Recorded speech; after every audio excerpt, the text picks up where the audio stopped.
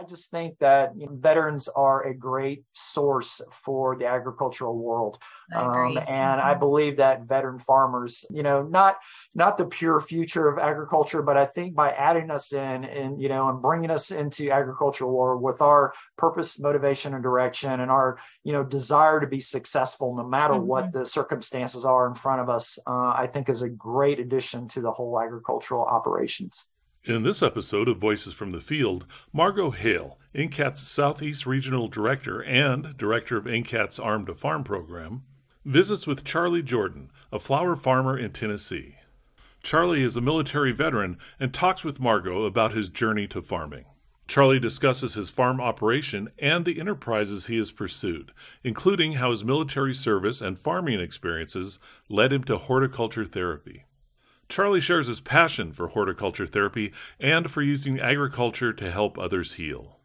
Charley also discusses USDA programs and other resources he has used to help his farm. Let's listen. Hi, this is Margo Hale with NCAT Southeast Regional Office, and today on our ATTRA Voices from the Field podcast, I am joined by Charley Jordan. And Charley is a farmer veteran in Tennessee, and I am just so thrilled to get to have a conversation with you today, Charley. Awesome. I am too. Yeah. All right. So I'll let you give your introduction and kind of tell us a little bit about yourself and how you got into farming, and we'll get into your farming journey here in a little bit, but just give us a brief overview of kind of who you are and what you're doing. Well, awesome. Well, I want to say thank you for including me on this podcast. I watch them all the time, so I'm really cool. I was really excited when you invited me to come on here, so I appreciate it. So for me, my name is Charley Jordan. I'm 52 years young, and I am a very able disabled veteran. I served 28 and a half years in the United States Army. Most of my career, upwards of over 20 years of it, was actually here in the Fort Campbell, Kentucky area in Clarksville, Tennessee.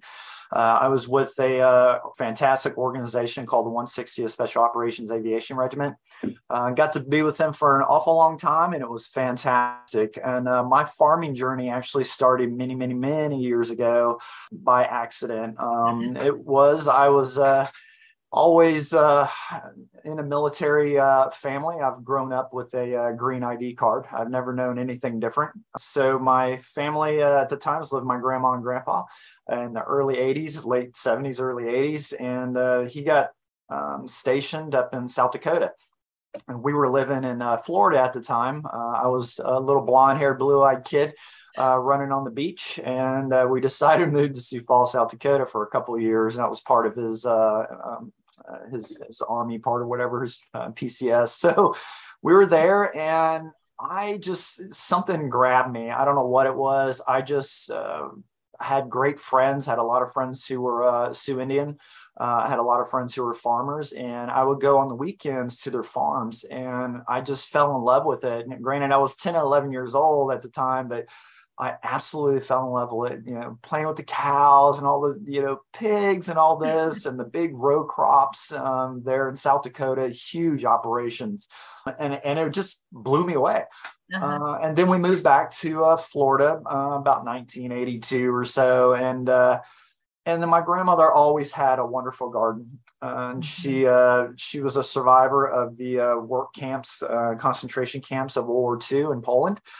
She was full Polish, and she'd tell you that right away as you met her. And she always had beautiful gardens, and I was always just out in the gardens playing and stealing the vegetables and fruits that she was growing, and it just kind of stuck with me.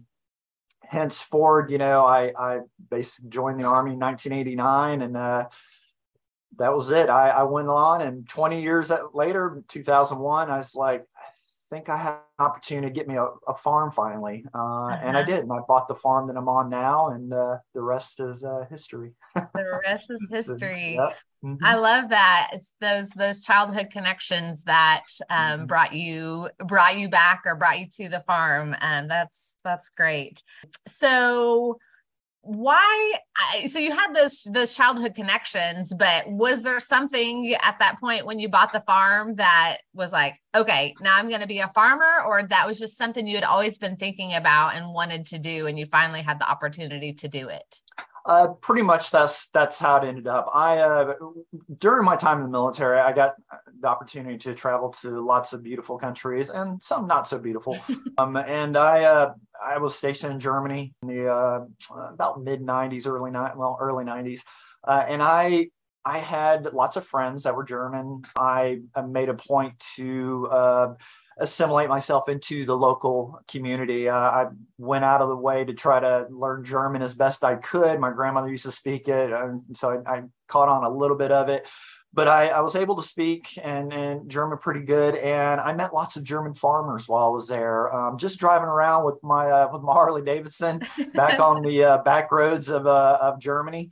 And I just met these people, and I was very interested in what they were doing. I had great conversations with them. So I learned a little bit more about farming then. So hence, of course, I got stationed in many different places, Louisiana, and then ended up back here at Fort Campbell, Kentucky in about 1995 or so. I loved the whole community, the whole agricultural community, and everything. So I involved myself, in doing stuff with different farmers around here. And then, things happen, and I PCS'd to Fort Rucker, and I was about to get out of the military, and I said, hey, I want to go to flight school. Totally scared of heights. My stepfather was also an aviator in Vietnam, and I was like, I was at 10 years. I thought I'd stay in and do aviation. It seemed kind of fun to fly, helicopters. So I gave it a shot. Then I had the opportunity to go to Korea, and that was a really eye-opening experience, with farming. I learned, I used to help out in the rice paddies. Oh, wow. I used to help out with doing their cattle, which Wagyu beef over there, they are the masters. In Kobe, it's amazing what they do, and it's all basic, complete, sustainable farming. So then, hence, here we go, 2001. I had a chance to come back to Fort Campbell, Kentucky again, and I jumped at it. So I arrived. I got here in August of 2001, and I went out to the range to shoot my 9mm on September 11th, and everything changed. My entire life changed at that point, and my career changed at that point. I decided to go ahead with my farm, but I was like, well, I'm going to be deploying a lot. I'm going to be busy a lot. So I started out with horses. I found out real quick about horses. You start out with, how do you, start out with a small fortune with horses? You start out with a big one. So I learned real quick, but it was for my stepdaughter at the time. She was into high school and junior rodeos. So I would return from a deployment and get home, wash myself up, get right in the truck with the trailer. The horse is already loaded, and we head out somewhere in the Southeast. And that was my life there for many, many years. And then I decided about 2008, 2009, the stepdaughter decided she didn't want to do horses anymore. She liked boys and cars. So that kind of went away. So the horses decided to go away, but I still had cows left. So I decided to do this cattle thing. I started reading up on cow-calf operations. I started reading up on freezer beef operations. And I found that maybe I can make a little bit of money. So I went ahead and processed one of the cows that I had left, because we used to do team roping, and I had a team roping arena in our back pasture. And I had a few cows left. So I had them processed, one of them, and I brought the cooler of beef to my unit on Fort Campbell, and I sold it all pretty fast. And the reason I sold it all is because I was really ignorant when it came to pricing. That was something, an educational experience. And also, like I say, a self-critiquing moment where, it cost me, pretty good amount to get this thing processed and to actually bring it up to, processing weight, the feeding, the time, everything, my time, my farm's time. And I was selling, filet mignons for $1.99 a pound. So you were everybody's best friend. Right. So I quickly learned that probably wasn't the best thing. So I went ahead and I said, well, maybe I'm on something here. So I went ahead and got a few more cows. And then I said, well, I want something that's going to be different. I always like to be different. I always like to try to, push the envelope on different things. So I decided to go into Texas Longhorns. Had no idea about these things. So I bought 6 of them after about a 2-month deployment in Afghanistan, saved up my money. And I went ahead and bought my first little herd about 2009, put them in my barn. They were all small. And then I left for another deployment, came back, fed them. Then I went to, again, deployment, came back. And they were still living in my barn for a few months. And then the time came I had to move to the pasture. This was another learning lesson. I didn't really realize, how hard it would be to, it's like herding cats. Yeah. You let them out of the barn. You don't have, the right equipment, the right pens, the right, chutes, the alleyways, all those things. I didn't pay attention to any of that because I didn't know anything about it. And so I got a couple other warrant officers, and we all decided to wrangle these things in the backyard. And at that point, I said, I think I need to learn about cattle. So I started learning. I went through a master beef producer course that is offered through the Tennessee University of Tennessee Extension Office. And I learned about cattle. And about that time, I was really doing well. And I was getting close to retirement. I was a CW4. I was already at 28 years. I was like, I think I'm kind of done. I think I'm ready to retire. So I looked at I was going to get out. I was going to be a professor anyway. I still am. I teach aviation subjects for Embry-Riddle Aeronautical University for undergrad students. But then I wanted to be a farmer, and that's what I really wanted to. So I looked at cattle, and I just kind of sat down. I did the numbers. I looked at everything. I had already bought another 20 acres years before where I kept my cattle on. And I was like, well, I want to try something different. So I started reading up on horticulture stuff. I really wasn't into it, and I was, let me try something. So I wanted to be the tomato baron of Middle Tennessee. So that's what I was going to be. So I started studying and looking into, tomatoes and different types and all the varieties and cultivar, everything that was out there. So I decided to go with this variety called mortgage lifter. The name kind of sounded cool. The history behind it was, the guy who invented it, produced them and had enough money with him to pay off his mortgage. And that's where the name came from. And then I started growing. I grew, I think it was 140, I believe, that I got. So I set out a plot in my tomatoes, and it was within 3-4 weeks, they were all dead except for about 2. I learned real quick about, what to do with soil and soil amendments and how to get your soil ready and prepared, and which cultivars would really do well in Middle Tennessee, and the nasty little thing called a tomato worm. Yeah. Me and that thing went, had some time. We did. But then I noticed that there was something that survived, and it was my companion flowers that I planted with them. And I just said, wow, these things are, they're surviving. They're, it's 100 degrees out here, and I have them, there's no water, and these things are thriving. And I didn't sell any bouquets. I just enjoyed them. And I was like, well, let me study up a little bit on floriculture. So I did. I devoted an entire winter to learning about floriculture and all the parts and pieces of floriculture and the marketing and everything about it.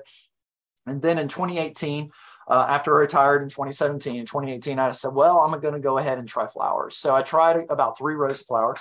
And I said, well, maybe I can sell these. So I started making bouquets. I learned how to make bouquets through YouTube and on the internet. And my specialty is the spiral bouquet is what I make. And I just picked it up and I started making them, and people liked them. And they started, coming out to the farm. They wanted to buy these little bouquets I had. And I'm like, this is kind of cool. So I found a little local market, a store that allowed me to put some bouquets in it. And these things were selling out really quick. And I was like, well, maybe I'm onto something here. So then 2019 came, and I was like, okay, well, I'm going to try a little bit bigger operation. So I expanded it out from 3 rows to about 5. Not a real big expansion, but and then I decided to go back to the Clarksville downtown market. I had been a vendor there before with my beef operation. So I decided to return with flowers. And I couldn't believe it. People were just in love with these things. And my first market, I'll never forget it, I sold out within 30 minutes. Wow. I learned that, one, I didn't cut enough flowers and didn't have enough flowers. And 2 is that people really love these things, and they like the happiness of it and getting bouquets. So it kind of how it started all out. And then the pandemic came. And, I really thought, I was going to have a rough time. I thought, this is going to be tough. I don't know how the market's going to go. And I had went ahead and expanded even larger. And I expanded out to, there were like 8 rows is what I went to. I set them up in a kind of an agritourism kind of photography setup, which I had learned through a couple of different sources. And I planted really a lot of flowers. There were tons that year. And this was 2020, pandemic started, and we had our market. And I brought the flowers there, and people were they wanted to smile. Yeah. They wanted something to make them happy during that terrible time. And I was like, wow, I started selling out every weekend within an hour and a half. I was selling, over, 40 to 50 bouquets. Wow. And my bouquets are all handmade right there in front of you. I don't have any pre-made bouquets. And that was my first year of agriculture that I actually made a profit. Wow. After, starting in 2001, it took me, almost 19 years to get a profit. And that was okay. I was okay with that. And, with agriculture itself, I found, that it gave me solace. It gave me my ability to cope with everything in the world. The military is a hard place to be. And I spent my career and life in there. I was an institutional man. This is all I ever knew was 3 meals a day and hood and salute and go where they told me to go kill bad people. That was what I did. And I absolutely loved it. But when I left the military, I found that I was missing that a lot. And I needed something to help me cope with that. And I found agriculture to be my little safe place. I found agriculture that was somebody that would listen to me. I found agriculture that was a person that gave no judgment. On either my operation was a success or it was a failure. It was still just agriculture. And I quickly found that it was up to me. I had to, come out of my darkest place, and I had to, be the small business owner that I knew I could be. I am a 100% vetrepreneur. I believe in vegetrepreneurship, and the farm and everything about it gave me that peace. And it's now this year, it's been absolutely incredible. It really has. That's awesome. Well, you're talking about how agriculture and your farm has brought you so much solace and healing. And, it's been such an important part of your life for the last 20 years or so. And I know that recently you've been exploring a new path related to that and received some training in horticulture therapy. And so I would love to hear about that. I think that is a really interesting topic. And I hear like twinges of people kind of talking about this all the time. And so I'd love to hear a little bit more about what that is, what your training was, and what you plan to do with that. Right. I found horticulture therapy kind of by accident. I actually started just doing some research on some type of, mental health therapy that, I could use agriculture as part of, because I had already been doing it anyway I've been doing briefings on Fort Campbell a lot. I've been doing, presentations at different conferences and Pick Tennessee conference. I know that, I met you first time was at one of the SOG conference and all these wonderful things. And I was like, there's got to be something out there that, is part of therapy, mental health improvement, and using plants and animals and everything. And bam, I found it. It was horticulture therapy. And it came up my first search on a, search engine. And there it was. I was like, holy moly, there is something out there like that. And so I started looking and researching into it. It's been about 2 years really researching into it and seeing all about it. And then I was kind of trying to find some programs out there that actually did it. And then I participated. I remember back in about 2014, I participated in a program with my future teacher in the HT program, and he came to Clarksville, Tennessee, and we did a horticulture therapy activity. And I was like, this is really cool. And then, lo and behold, Dr. Derek Stowell from University of Tennessee, Knoxville, he developed this program. It's a 7-month program, it's horticulture therapy program. And it was the most amazing thing I think I've done in many, many years. It was 7 months of therapy for me. It was amazing. We learned a lot, thinking about horticulture therapy itself. The horticulture part was actually kind of a side item for the course. We learned more about the therapeutic side, integrated and complementary care, and how to integrate horticulture therapy into programs and how to start your own programs and how to run them. And that this is nothing new. It was actually, there's actually evidence-based theory that was actually established by Benjamin Rush back in the 1700s. He was actually called the father of modern psychology, and he was one of the original signers of the Declaration of Independence. And he saw through how plants were able to heal people who were having mental illness. And back then it was called different things, but I grabbed onto it. And I started really reading into it. And once I had the ability to go to this course and learn all these different parts and pieces of it, I was like, yeah, this is my jam. This is really cool. And being able to integrate it into what I'm doing already has been fantastic. So I do, right now I'm doing some pro bono stuff. I'm trying to get my name out there as far as horticulture therapy part. People know me as far as the flower dude, but I'm trying to get out more as a HT professional. So I'm on a board with the Stephen A. Cohen Military Family Treatment Clinic here in Clarksville, Tennessee, and a couple other boards, but this one is really cool. I'm able to use their community room and be able to be on their schedule for community room events using HT horticulture therapy programming. I've already done 2 projects with them. Did a bouquet building class. We've done gourd painting. The next one I have coming up actually this month, towards the end of the month, is going to be a herb drying class and how to make your own herb drying rack. Then we have one in October, a program that's going to be how to make your own pumpkin vase. For dried flowers and stuff, and also for Halloween. So those are some of the things that I've been doing. Then I do stuff out here at the farm. When people come out and visit the farm, I'm able to, to work. They come out here and do pick your own flowers and stuff, but we also do walks. We do talks. I tell them about the flowers. I show them about how the bouquet is built and how it works. And I get the smile on their face, and they say how wonderful it was and how soothing and calming it is. And that's my goal, is to be able to provide a different type of care than your standard, mental health facilities.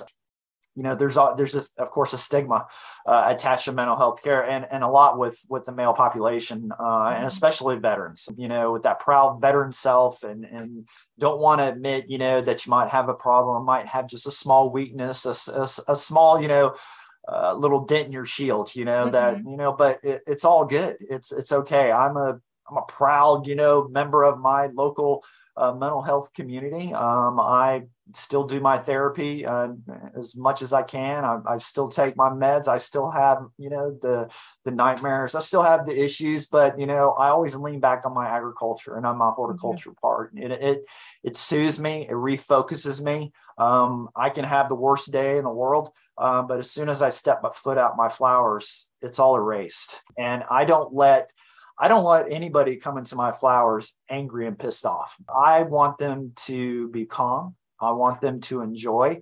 So we'll do things prior to moving out to the flowers. And then once I get out to the flowers, I can see the relief. You can hear it. You can see it in their face. And then when they leave, just the smiles that they have, that's all I want. I really care less about the money part. I like the smiles. I like the improvement that I can make in that person's life. Whatever they're going through, horticulture therapy, I've found, is just an amazing tool to be able to set their mind back in a good straight direction, and no outside intrusive thoughts. All you're thinking is how beautiful that flower garden was, and that you remember it for the rest of your life. So, and I just, again, I'm hoping to kind of expand out a little bit more. My farm is slowly morphing into just not production of flowers, but I've moved it into more of a therapeutic horticulture presence. people may have heard of care farms before. Care farms, mainly the ones that I've seen and talked to, the ones that deal with animals. They have, usually they're rescues, and they immerse themselves with the animals, and that's the treatment. You're out there, you're feeding them, you're playing with them. I want that to be with my farm. I don't have any stock anymore. The cows are gone. I sold my operation a few years ago, the cattle operation, to another great veteran. And my farm's just totally for you to come out and enjoy. I built a walking trail on my wood line where I'm developing a sensory walking trail, which is going to be full of everything, herbs, sensory, feel, touch, smell, everything visual, that you can just walk and enjoy. I built an observation deck. You can go on it, do yoga on the deck, also out in the woods. You're able to see my mushroom operation that I have going on in the wood line. So all those things combined, is to make somebody's mind just at ease, and for them to say, wow, that was different. And that's all I want to see. I want to see their eyes light up. And then when they leave, I want them to be excited. I want them to be happy. I want them to, when they're driving away from my farm and going back to wherever they're at, I want them to continue to think about how wonderful it was and how beautiful, horticulture therapy can be for people who may not be able to sit in a normal, everyday clinical setting. And that's part of my goal, is to make these local mental health care facilities be a little bit more inviting and bring more horticulture into them, and plants, and not make the waiting room so clinical. That's a scary thing. And that's why a lot of people don't go, because some of these waiting rooms can be a very jarring experience. So I want to make them beautiful. I want them to come in and just be immersed in all things horticulture. And hopefully I'm on my way. We'll see. Yeah. I have no doubts, Charley. I can hear the passion, and I've known you for a few years, and seen all that you have been able to accomplish. So I think that is a wonderful goal. And I know, just talking to you about this, like, I have a smile on my face, and I know that release when you go outside, and so I can feel that for all the folks that you get to encounter and work with. So I think that is amazing work. And I look forward to hearing how that progresses, and knowing that you are helping so many people, veterans and farmers, and just folks in general. Right. As you said, mental health is not, it's not talked about a whole lot. I think that's changing, thankfully, and definitely changing in the farmer world.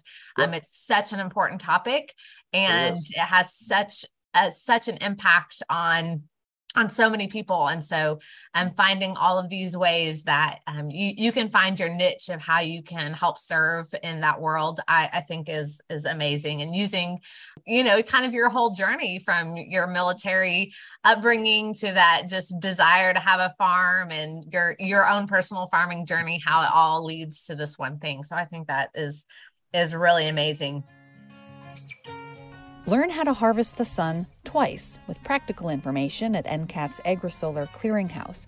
Get access to more than 400 peer-reviewed articles, the latest in agri-solar news, and connect with farmers and solar developers who are working together to make the most out of our shared resources. We'll see you at agrisolarclearinghouse.org. So you've mentioned a couple of things I want to kind of circle back on. Sure. You mentioned that you had gone through the Master Beef course with the University of Tennessee Extension. I think you've probably done some other trainings. I'm curious to know, because that part of our podcast here is, sharing about resources and programs and things that you've used along your farming journey, and how they have helped you. So I'm just curious if there are any things that stand out, if you have ever used USDA programs to help, put in infrastructure or use on your farm, or any other programs and resources that you're like, oh, people should know about these. These were really instrumental for you. Mm-hmm. Absolutely. When I first started out with doing anything agriculture, I'm a voracious learner. I'm a voracious reader.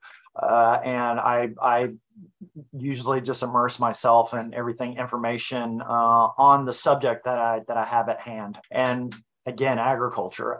So I immersed myself in all kinds of stuff. Now, when I first started, like I said, with cows and all that, I learned about that stuff after the fact, after I got the cows and after all this. And I was like, wow, I think I might need to change my thinking on this a little bit. So again, Tennessee, University of Tennessee Extension and Tennessee State University Extension, it's a coordinated effort, partnership between the two. And so many different things that they offer, master series. Ruminants, master beekeeping, the New Farmer Academy from TSU, all those things combined, just amazing educational opportunities. So I took advantage of every single one of them. So even if there's a master course that comes up, maybe, growing grapes or something, I'm gonna go ahead and take it. I may not do grapes. I tried.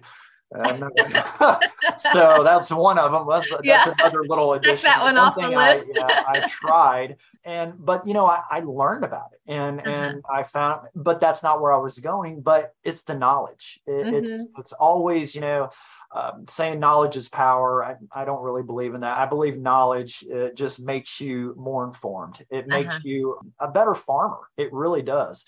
A lot, like I didn't come from a farming family. Right. I'm a first generation, last generation farmer. For me, it ends with me. So I wanted to learn everything I could, and I wanted to be a source of knowledge for other people. If they couldn't find, well, how do I get into, this, or how do I get into horses or cattle or ruminants or whatever? And I want to be there, especially veterans. I want to be a source for them. And I want to say, hey, well, I took this class, or I learned this from this website or this source, either, from NCAT, or we're learning from lots of other opportunities out there. And so I decided to just combine all that and make my own kind of a source list of things. And that's what I talk, with other veteran farmers or beginning farmers to say, hey, get your education and also use those resources that are available for you. It's really incredible when people, they want to start in agriculture. And I said, well, have you ever heard of the Farm Service Agency? They're like, nope, never heard of it. Have you ever heard of the USDA? Yes. Okay, well, let's start there. So then from the USDA, we just go from there. So Farm Service Agency, the NRCS, and all those things that we can do. So I engaged my local FSA in my NRCS office. Basically, I got in their face back in about 2010 or so when I was looking to buy extra land for my cattle.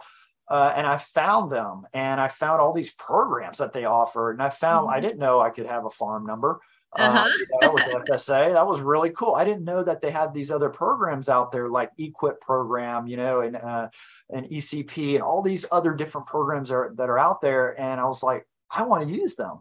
And I got my first use when I had a really bad flood. That's another self-critiquing moment, is never put your fence line right next to a known flooding creek, especially in a really heavy rain. So I quickly learned about that. But the FSA helped me recover from that. I had no idea. So, I learned I could get paid for recovering my land and the work and effort that I put into it. So I really started learning about all those different programs. And then NRCS, I became very involved with them. I really was interested in their whole nature of soil conservation and, all this stuff. And then you can see the hoop house that's in the picture behind me. That is an NRCS program called EQIP. I entered it. It took me 2 times. I guess second time was the charm. And I finally got it this is my second year, September, I think it was 2020. Yeah, 2020. I went ahead and was like, hey, they approved me. And they came out, the Mennonite Army came out and set that thing up for me in about 7 hours. And, wow. And I was already, I know some people, they do it and it takes a long time to get these things up. But fortunately, we have a really good integrated program here with the NRCS and a program and a group, a company out of Kentucky, Elkton, Kentucky, called Scenic Greenhouses that actually will come and build it for you. Literally 7 hours. Wow. I went inside, came back out after lunch, and they were done and packed up and ready to go. And I started planning that thing about 2 weeks later Nice. to get ready for the fall season. So that's a really good program, and all the different programs are out there. You have to just go search for them. Go search USDA. Go on USDA.gov and look at they have beginning farmers on there, veterans. As veterans, we were with the 2018 Farm Bill, we were actually put into the Farm Bill finally. And we were mentioned in there, veteran farmers, thanks to Farmer Veteran Coalition and a lot of good lobbying to get that done, with Michael O'Gorman being a really good source for that. Yes. And it was really fantastic to finally have that in the programs that they offer and open to us. But it still amazes me that some people don't know about it, Right. and that's what my goal. That's my goal. It's one of my goals, is to educate, is to put it out there for other beginning farmers, veteran farmers, that hey, these sources are here for you, and they want to help you. They have money. They want to give it to you. They really do. You just gotta do the right thing. You gotta, go through the right sources and how you're supposed to do it, and grants and all this. I will put out there that there is no grant out there that will give you a free farm. It's not. I have lots of questions about that. That USDA provides, money for a farm. Well, not necessarily. Right. They do, but you got to pay that back. Yes. So, I got my first big loan through the FSA farm ownership program. And that's how I bought my 20 acres for my cattle when I did back about 2010, 2011. And then, I immersed myself in all things education-wise as agriculture and horticulture and everything. So, I can help other veterans who are transitioning out of the military and other beginning farmers, civilians, it doesn't matter, that I can be a source for them, that what I've done, my farm, is an example of what can be done if you just put your head into it. If you really put yourself into it, sure, it's going to cost you money. It's going to cost you sweat. It's going to cost you blood. It's going to cost you tears. All of those things are going to come around. But at the end, if you just keep going and you don't give up, you will be successful. I know you will. It just takes that effort. You got to have it inside of you. And that's the wonderful thing about veterans. We have that purpose, motivation, and direction. And that's what agriculture provided for me. And I like to see that provided for other veterans that want to be farmers. I farm, but of course I have other income. And that's pretty much the way most of agriculture is today. Family farms, they're dual income.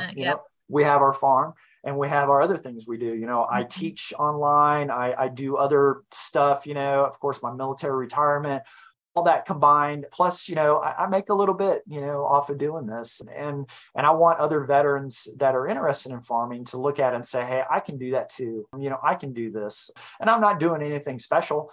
All I'm doing is things that I have read about and that are on the books already. And some things I've come up myself, and developed myself through experimentation, failures, successes, both of those, and farm stress, and all those combined, to hopefully make my operation successful. And I think it is. Maybe it is, maybe it isn't. I don't know, but I think it is, Charlie. I want to be able to be, like I said, a source for other veterans. My farm is finally through as you know, the USDA has the programs for nonprofit educational institutions, basically the Ag Vets program and grant program. So Kentucky Extension, University of Kentucky Extension, they got a grant about 2 years ago, I think, or a year ago, and they started to develop a mentorship program, and they wanted to see how it could work. So they finally reached out to me, and so I'm going to be a mentorship farm for something that's called basically this Career Skills Program, a CSP. It's run by the Fort Campbell CIFLTAP, which is Soldier for Life Transition Assistance Program. And you go through this program when you're getting out of the military. It's you can take up to 2 years to do it. I took every single class they offered. I wanted to know the nuts and bolts of this operation that they have called CIFLTAP. So I did everything. When I got out, and I said, you know what? They're lacking. They're pigeonholing, veterans getting out into just certain careers, truck driver, policeman, or a pipe welder. And I'm like, there's a lot more out there, especially in the agricultural world. Whether you want to be on the farming side of it, producer side, or you want to be on the industrial side of agriculture. Agriculture is everywhere. It's in everything we do. So I was really excited to be able to be put on the list as an internship farm for some cohorts that are going to start in the spring. And I'm hoping that we have some people that want to have interest in it, because I want to teach that, the next generation of farmers and veterans that are getting out of the military. We need them. Yes. 80%, the last numbers, 80% of our population lives in concrete jungles, and they have forgotten what a farm is, or what is agriculture. Right. Another volunteer thing I do is work on Fort Campbell, Kentucky, with the Soldier Recovery Unit. It's called the SRU. And we have a community garden for the SRU patients and the soldiers that are there that are recovering, whether it's mental or physical. They spend their time in this unit during the recovery to either they transition out of the military or they go on to another unit because they've been, rehabilitated. So this garden has existed since about 2012. It went into shambles for many years and they were going to lose it. So we resurrected it this year, and we have lots of participation in it. The battalion commander, who is the commander of the unit, the SRU, he is totally into this. He wants to bring more agriculture into the soldiers' recovery plan. And I just found that was another great outlet to advertise to, the soldiers, say, hey, look, there's here you can learn a little bit about farming.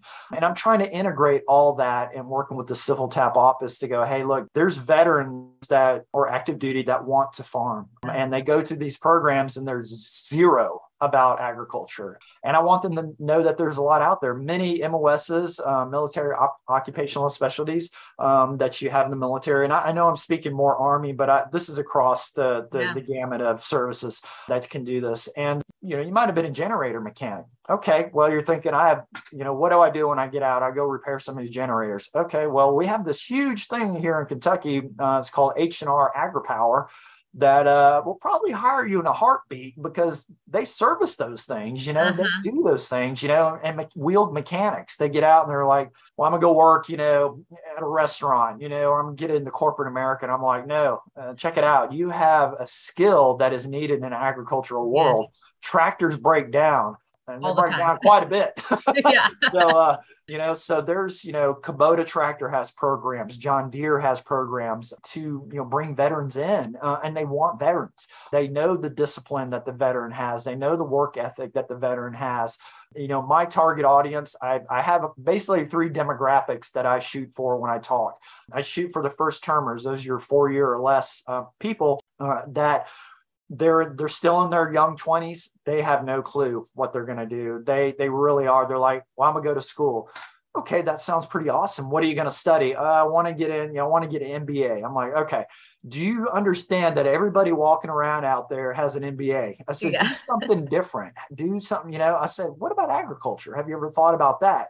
And then their eyes light up and they're like, well, what can I do in agriculture? I'm like, well, just sit down and let's go over. And to bring that more out, to bring that to more veterans that say, hey, look, we want you in farming, that says what the average farmer feeds about 150 people. That was the last average that I read. So one farmer feeding 150 people. I think we need more farmers. I think that the small farm is starting to develop more than the large commercial operations. And I want to bring more of that to our communities.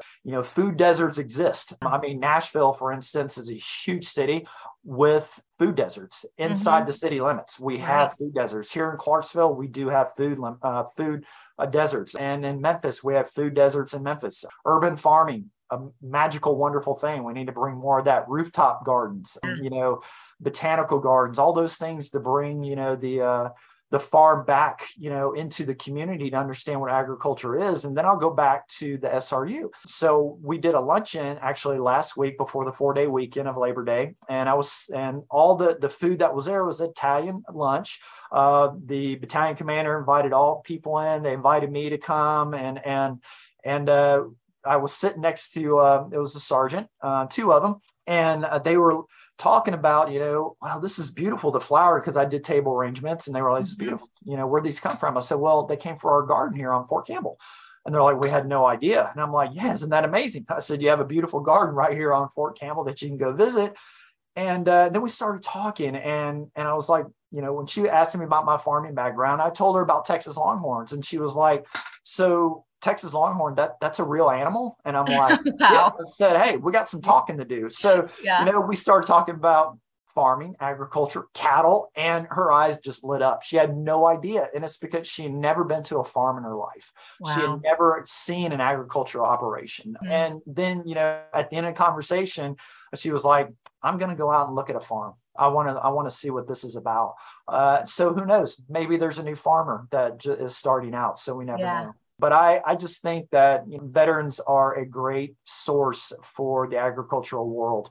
And I believe that veteran farmers, not the pure future of agriculture, but I think by adding us in and bringing us into agricultural world with our purpose, motivation, and direction, and our, desire to be successful no matter what the circumstances are in front of us, I think is a great addition to the whole agricultural operations. So. I agree 100% with that. And I think it's wonderful. You're out there being a farmer evangelist, and you're gonna convert. Awesome. I never heard of that before.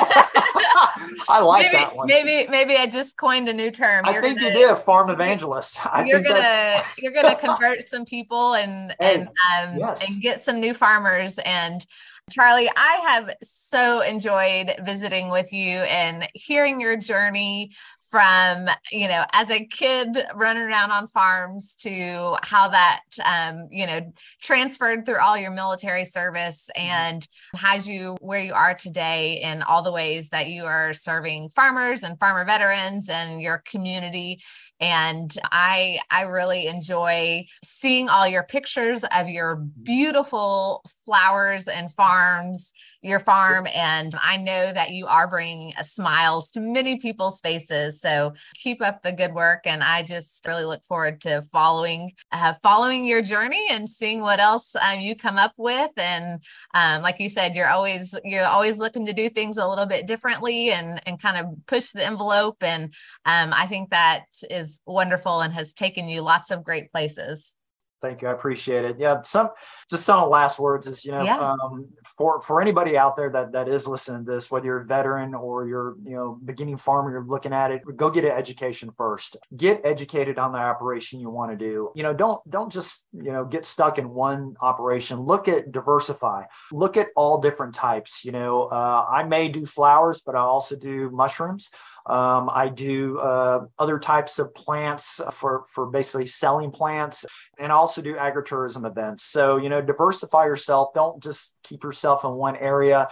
Get an education on all those different things you want to do. There's so much on the internet right now for education wise, and so many seminars you can get into, and go to your nearest farming conference you can go to. If you can find it, whatever it is, pick Tennessee conference here in Tennessee that happens in February, or any others, please, go to it and try it out. Look at it. You may not be farming, but just go look at it and see what's all available. It will blow your mind. And then if people want to still follow my journey, I'm on the Insta spam. It's Jordan Farms TN, also on the Facebook. Please join me in my journey. And any questions you might have, please, I answer questions all day long, and I don't mind doing it. That's what motivates me. That's what keeps me here on this planet, because that's what I want to do. I want to give back as much as I can. So thank you.